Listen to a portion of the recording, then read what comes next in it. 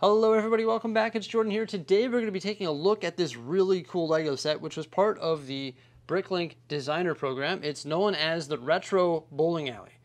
I like this set because it's a modular building, and it was a fantastic build. There's some really clever part usage in here, and it just looks all around great. However, with that said, I think there's some flaws in the interior.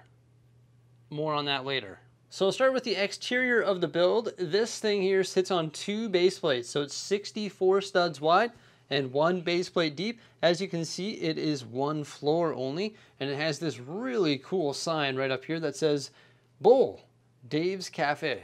The set comes with 5 minifigures. We have a chef, a female employee, this lady here, a male employee, and then this little boy right here. The minifigures are pretty basic, but it's sort of what you would expect to get with a bowling alley set. The sign was quite enjoyable to build. You can see it has the sticker elements right there that spell out Dave's Cafe, and then we've got some interesting font, Bowl.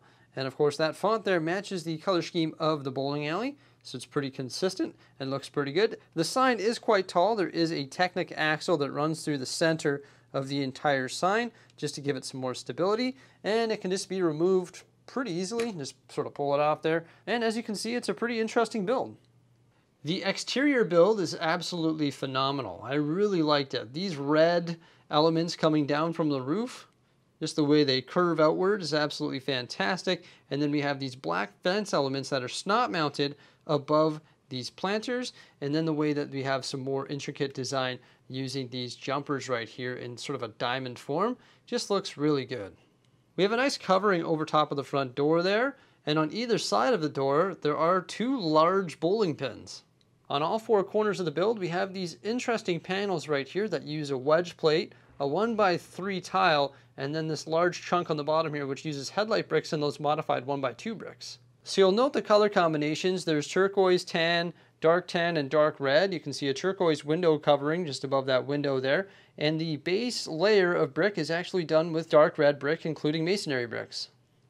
On the side of the building we have some leaves that are mounted to the wall there with some flowers and a couple gauges. And something that I really like is actually the use of the 1x1 plates. You stack 3 of them.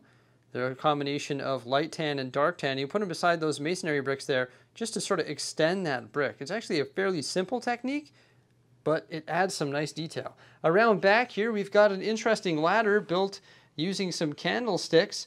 There's some paint rollers on the top of it and some 1x2 modified plates with the slide. Another gauge there, and then the matching red elements coming down from the roof on the backside along with those diamonds created using those jumpers. This side's essentially the same, however there is this element right here that's built within the wall.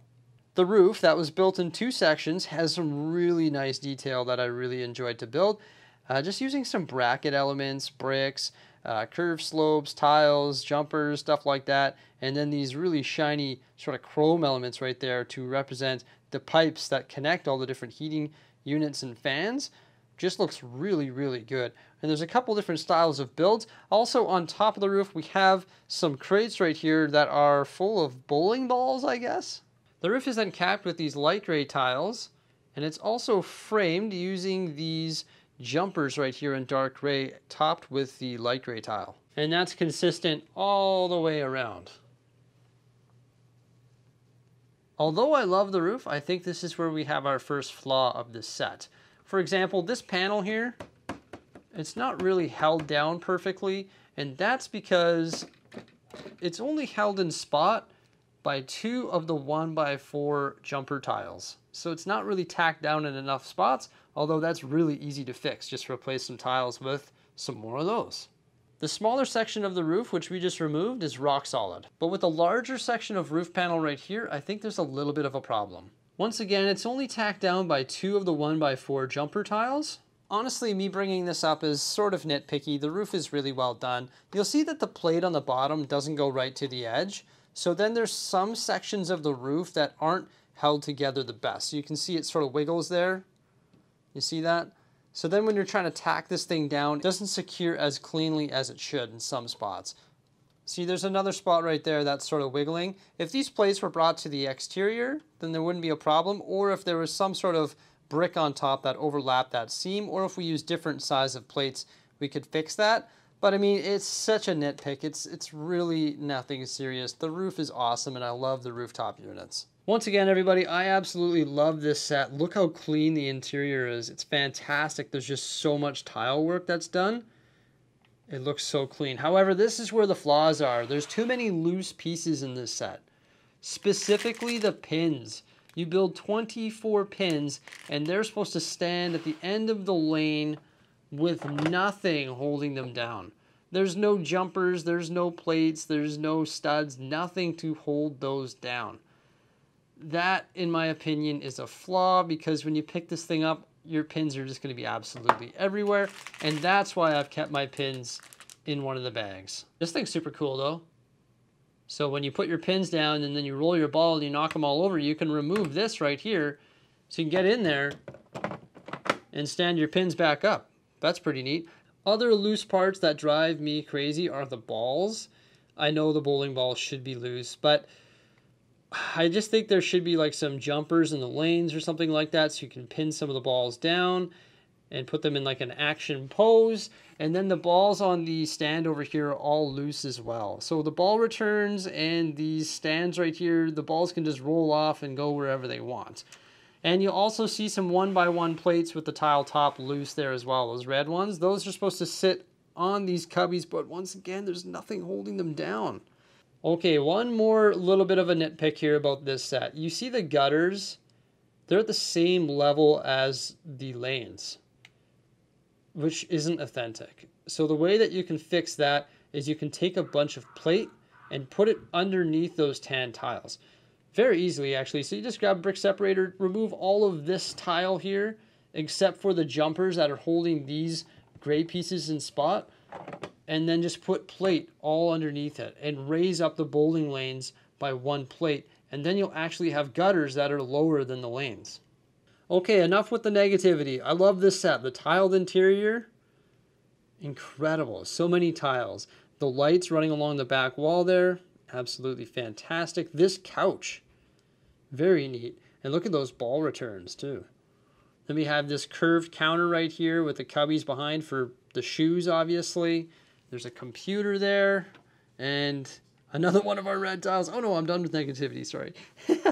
And then over here we have a kitchen. The kitchen is pretty clean. We've got the oven range there, the oven, a nice fridge, some containers on top of that fridge, the coffee, some knives mounted to the wall there, a bag of trash by the back door, some really nice triangular tile work there. I love the triangular tiles.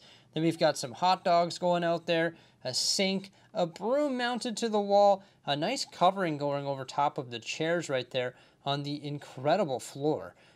I love these little arcade games right here. On the left side, we have the green driving game.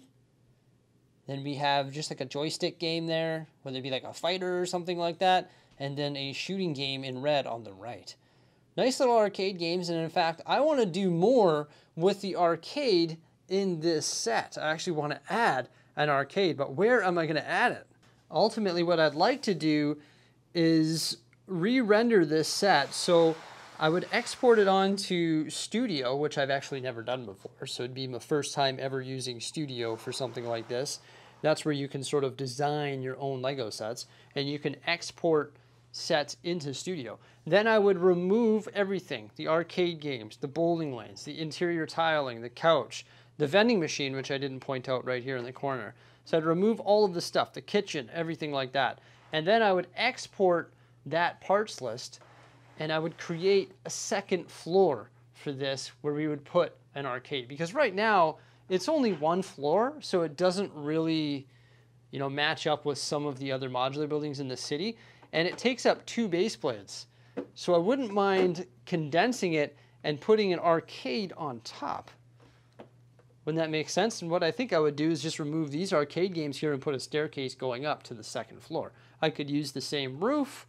All I have to do is figure out what pieces went in to creating the exterior walls, and then I can continue the same design onto the second floor. Really cool set. It has some minor flaws that we have to fix, in my opinion, and I'll be doing that when I add the second floor. But I will be placing this in the Lego City as soon as possible, so I'm really excited about that. And there we have the new bowling alley. When did that fall off? The BrickLink Designer Program bowling alley. Wow, really cool set. Thoroughly enjoy it. I want to go do some bowling now. Let me know what you think of it by commenting below. Remember, like, subscribe, and stay tuned for some more great stuff. Farewell, everybody.